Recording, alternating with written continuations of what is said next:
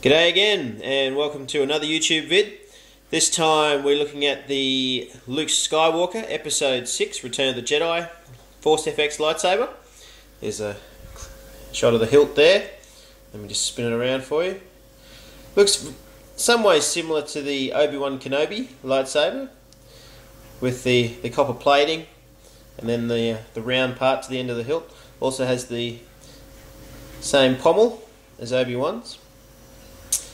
As we all know from the famous movie Return of the Jedi, Luke's polycarbonate blade, when I turn it on, will turn that now famous green colour.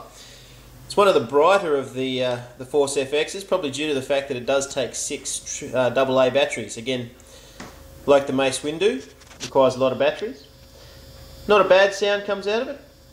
As you can see, as you'll hear, same with all the other Force FX, has all the motion activated sensors and the clash sounds. So here we go, I'll turn it on. You turn it on by just sliding the small power button up.